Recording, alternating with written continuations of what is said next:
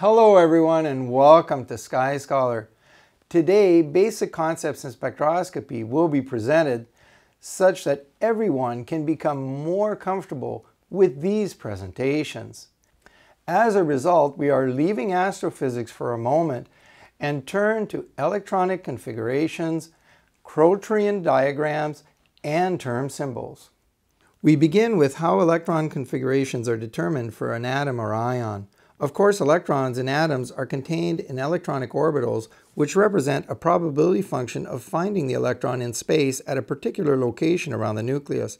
Electronic orbitals are characterized by three quantum numbers. The principal quantum number denotes the energy level with which the orbital is associated. Principal quantum numbers are usually denoted by a lowercase letter n and range in increasing energy from 1 through 7 for the known atoms of the periodic table. The second quantum number is called the orbital angular momentum quantum number, or little l. It defines the shape of the orbital. As a result, there are four types of electronic orbitals, namely s, p, d, and f, as represented here. Next, each of these electronic orbitals is also characterized by a magnetic quantum number, m sub l, which is associated with the spatial orientation of the orbital. For each orbital, each geometric representation is associated with a particular magnetic quantum number, and both are therefore presented. Note that the s orbital is spherically symmetric. It has an orbital angular quantum number equal to 0, and its magnetic quantum number is therefore also equal to 0. Next, you will notice that there are 3p orbitals, and they are arranged relative to the x, z, and y axis with magnetic quantum numbers of 1, 0, and -1 respectively. Note that the p orbitals each possess two lobes separated by a nodal plane exactly at their center, the position of the nucleus. There are 5 d orbitals and 7 f orbitals, which differ both in the shape of their probability functions and their geometry. Again, these orbitals have specific geometric alignments, and they are characterized by magnetic quantum numbers 2, 1, 0, -1, and -2 for the d orbitals, and 3, 2, 1, 0, -1, -2, and -3 for the f orbitals. The magnetic quantum numbers m sub l are utilized in describing which exact orbitals are filled. This becomes important, as we will see below, when describing what term symbols represent. In any case, note that each orbital can only hold 2 electrons, and these 2 electrons are characterized by the electron spin quantum numbers m sub s. When electrons are paired within an orbital, their electron spin quantum numbers must have opposite signs. There is a governing convention when determining the ground state of an atom, which states that within a given sublevel, every orbital must be singly occupied with an electron before any electrons are paired. Therefore, if 3 electrons must be placed in p orbitals, a single electron should be placed in each orbital, and no pairing of electrons should occur. In that case, all the electrons should also have the same spin, usually taken as +1/2. If you have 4 electrons, then you can pair 2 in the first m sub l equal 1 shell, and so on. The rule about how spins are arranged in orbitals in the ground state is known as Hund's rule. Now, if you examine the periodic table, you will see that its configuration is precisely governed by electronic configuration. Hydrogen and helium are filling the first s shell. The alkali and alkaline metals are also filling s shells. The p block is being filled on the right of the table, concluding with the noble gases. The transition elements are filling d shells, and the inner transition elements are filling f shells. Here is a useful schematic representation of how the shells are typically filled, as denoted by the arrow directions. The number in front of each orbital type denotes the principal quantum number of the orbital, as we saw above. Here is a list of principal quantum numbers and the types of orbitals they contain. Generally speaking, the higher the principal quantum number, the higher the orbital energy involved. But this is not strictly true, and that is why the 3d shell is filled between the 4s and 4p orbitals. The 3d orbitals are actually slightly lower in energy than the 4p orbitals. Depending on principal quantum numbers, the s orbitals can hold a total of 2 electrons, the p orbitals can hold 6, the d orbitals can hold 10, and the f orbitals can hold 14. Now, in order to write the electronic configuration of an atom, one simply looks at the atomic number and arranges the electrons following the rules outlined by the arrows. Here are a few examples. For instance, the atomic number of iron is 26, and these 26 electrons are arranged as follows: 1s2, 2s2, 2p6, 3s2, 3p6, 4s2, 3d6. Similarly, iodine has an atomic number of 53, and these 53 electrons are arranged as follows: 1s2, 2s2, 2p6, 3s2, 3p6, 4s2, 3d10, 4p6, 5s2, 4d10, 5p5. To simplify how electronic configurations are written, one typically takes all the orbitals that are filled when reaching a noble gas and replaces them by this notation. So the simplified description for iron is argon 4s2, 3d6. Whereas for iodine, the simplified notation is krypton 5s2, 4d10, 5p5. In this case, the noble gas listed in the square bracket just precedes the remaining outer shells. If one wants to know the electronic configuration of a cation rather than a neutral atom, an appropriate number of electrons will be removed from the outermost orbitals. For anions, the appropriate number of electrons will be added. Generally, such an approach will give the ground state of these ions, with some exceptions. As a rule, atoms also prefer filled and half-filled shells. Consequently, the ground state electron configuration for molybdenum is krypton 5s1, 4d5, and not krypton 5s2, 4d4. Note that in the ground state, molybdenum actually has two half-filled shells. Similarly, the ground state for ruthenium is actually krypton 5s1, 4d7, and not krypton 5s2, 4d6, because in the ground state, ruthenium actually has one half-filled s shell. Of course, electronic configurations tell us something important about each atom, and that will be vital to understanding how it reacts chemically. As a rule, atoms which have closed shells do not like to disrupt those shells, especially closed p shells, which leads to the noble gases. This is somewhat less true for the closed s, d, and f shells, although helium, for instance, has a closed s shell and is usually considered with the noble gases. Nonetheless, this is not how one should be thinking about helium on the Sun, where it is clearly not behaving as a noble gas. In that case, it would be best to think of helium as a group 2a element, as I hope to elucidate in a future video. Group 2a atoms also have a closed s shell.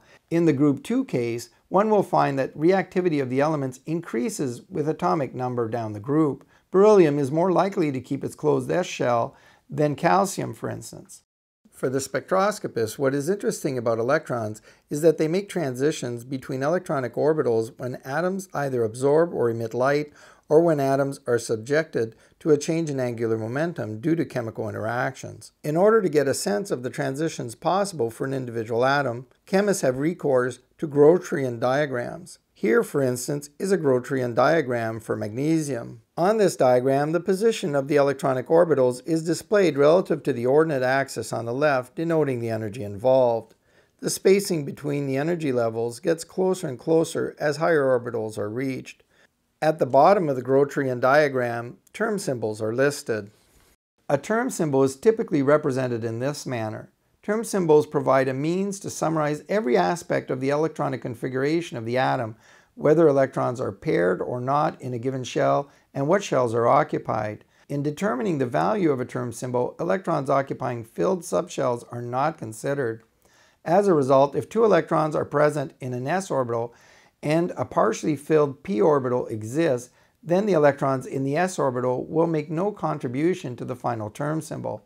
Likewise, if 6 electrons are present in a p subshell, they will also make no contribution to the final term symbol. Let us analyze in detail what each portion of the term symbol represents. For instance, the letter S reveals the total spin quantum number of the atom. 2s plus 1 is known as the multiplicity of the term symbol. Usually the value of S is determined and only the multiplicity is presented in the upper left. Of course, since the multiplicity is equal to 2s plus 1, if one presents the multiplicity, then one knows the value of S. Now let us see how multiplicity is determined.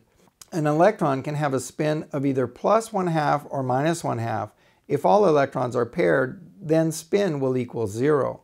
This is because plus 1/2 plus minus 1/2 is equal to 0.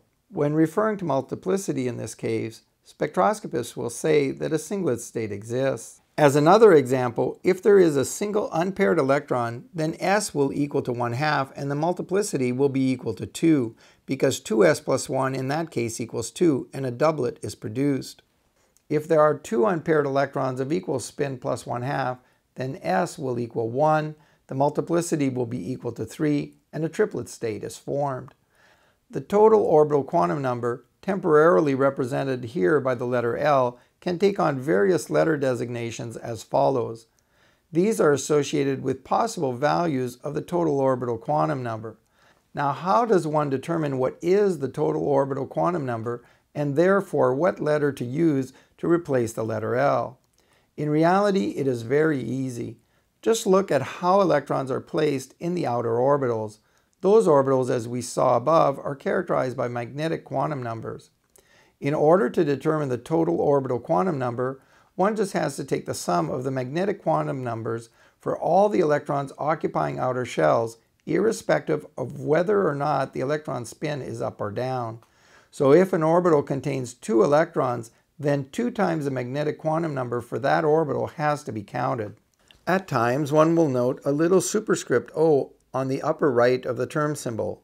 This refers to what is known as the parity of the term. It will be present if there is an odd number of electrons in either P or F subshells. If the number of electrons in such shells are even, or if there are only electrons in S or D shells, then the parity is even and no superscript O is found. Finally, a small subscript is typically noted on the right of the term symbol. This represents the value of the total angular momentum for this level, J. For our purposes, we can skip how the value of J is determined, as this can be rather complicated and the rules depend on how the outer shells are filled. For our purposes, we can just treat the total spin quantum number, the multiplicity, the total orbital quantum number, and the parity.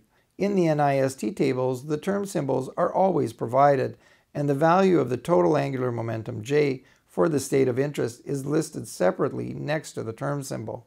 In order to help everyone better understand term symbols, let us go through a few examples. We begin with helium.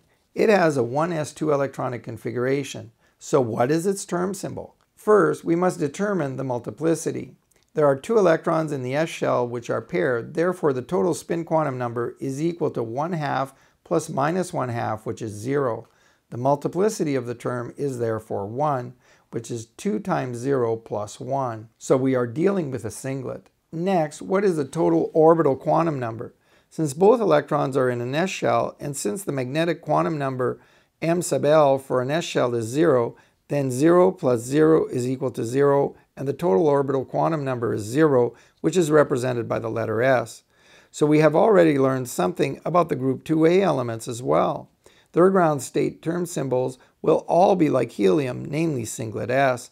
This is because, like helium, their outer electronic orbitals are all s orbitals with filled shells. Now note that the S designation in this case has nothing to do with the fact that the electrons were initially in an S shell. To take the point home, let us determine the term symbol for nitrogen. The electron configuration of nitrogen is 1s2, 2s2, 2p3. In order to concentrate on just the outer electrons, we can write this electron configuration as helium 2s2, 2p3. Now, when determining term symbols, filled shells make no contribution to the final term, so we can ignore the 2s2 electrons as they represent a filled shell. We only have to deal with the 3p electrons. According to Hund's rule, in the ground state, we have to place the electrons this way in the 2p orbitals. 1 electron spin up in each orbital. We can then determine the term symbol. S in this case will be the sum of electron spins, which is 1/2 plus 1/2 plus 1/2, which is equal to 3/2. So the multiplicity of the term will be a quadruplet, as 2s plus 1 in this case equals 4. Next, we have to determine the orbital quantum number. Since we have 1 electron in each p shell, then L is equal to the sum of the m sub L values, or 1 plus 0 plus minus 1, which is equal to 0. So once again, we have an S term symbol. Since we have 3 electrons in a p shell, and that number of electrons is odd, then the parity is indicated as odd with a right-hand superscript O. So the term symbol is quadruplet S with parity indicated. As before, we have an S term symbol, but the electrons governing the term symbol were in p orbitals, not s orbitals. Remember, the letter adopted for the term symbol represents the orbital quantum number, not the type of orbitals involved. Let's have a look at another example. This time, let us look at a transition as reported by the NIST and see what term symbols are telling us about the electrons involved. In fact, this is usually what is done. The term symbol is given in a transition table, and the spectroscopist then thinks about how the electrons are arranged. For our example, I have selected a transition for the neutral oxygen atom, which is seen in the laboratory but not observed on the Sun. The transition occurs at 878 angstroms and involves a transition from the 2s2 2p4 ground state of oxygen to the 2s2 2p3 3s excited state. The term symbols are given by the NIST as triplet P for the ground state to triplet P with parity indicated by the superscript O for the excited state. Now let us arrange our electrons. For the ground state, the answer is easy. 2 electrons are paired in the S shell and 4 electrons are placed in the P shell. We pair 2 electrons in the m sub L equal 1 shell, place 1 in the m sub L equal 0 shell, and 1 in the m sub L equal minus 1 shell. Once again, the filled S shell does not contribute to the term symbol. There are 2 unpaired electrons in the P shell, so the parity is even and no superscript is found on the upper right of the term symbol as a result. The S value is the sum of the individual spins, which in this case is 1/2 plus 1/2 is equal to 1. The multiplicity is given by 2s plus 1 and is therefore equal to 3. We have a triplet state. The total orbital quantum number is determined by summing the m sub L values. In this case, we have 1 plus 1 plus 0 plus minus 1, which is equal to 1. So the term symbol must be denoted by the letter P, corresponding to a value of 1. Now let us consider the upper energy state with the electron configuration 2s2, 2p3, 3s, and a triplet P term with parity indicated. How are the electrons arranged? To begin, we can once again ignore the 2s shell as it is filled. So we have to think of the electrons in the 2p orbitals and the half-filled 3s orbital.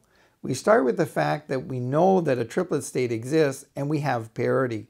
We also know that no electron changed its spin state during the transition because we went from a triplet state to a triplet state. Given all this information, we must place the electrons in the 2p and 3s shells.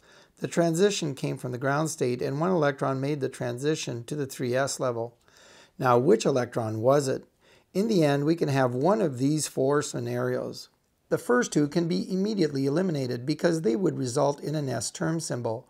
This is because if we sum the m sub L values, we would have 1 plus 0 plus minus 1 for the p orbitals and plus 0 for the electron in the s orbital. That makes a sum of 0, which would be an S term symbol. So the first 2 cases are not the answer and can be eliminated. There are 2 possibilities left. Let us consider the third case. In this instance, the electron in the m sub L equals 0 shell makes the transition. The resultant term symbol will be the needed triplet P with parity because the S value is now 1/2 plus 1/2, which is equal to 1, resulting in a triplet. The orbital quantum number remains equal to 1 and given by 1 plus 1 minus 1 for the electrons in the p orbital and plus 0 for the electron in the 3s orbital. The sum of all that for L is equal to 1. So we have a triplet P state with parity. This must be the transition taking place. If you examine the fourth possibility, you will come to the conclusion that the term symbol is now a triplet D state with parity. 2 electrons are found in the m sub L equal 1 orbital, and the other electrons reside in m sub L equals 0, p, and s orbitals. So the orbital quantum number we have is 1 plus 1 plus 0 plus 0, which equals 2. Since the orbital quantum number is equal to 2, the term symbol must therefore be D. There is an odd number of electrons once again in the p orbitals, so we have parity. Hopefully this brief illustration has clarified references to electronic configuration, Grotrian diagrams, and term symbols. But again, on this channel, you do not need to worry too much about term symbols as I will be interpreting them for you. In any event, in this and future videos, I will be determining how electrons are moving, and in doing so, I will be making use of term symbols. Well, that is all for now. If you enjoyed the video today, promote the channel, mention the videos to your friends and to your local astronomy club, support me with a like, and subscribe for more videos as we look more closely at the sun, the stars, and beyond. Comments are always welcome down below, and I'll see you soon on our next video.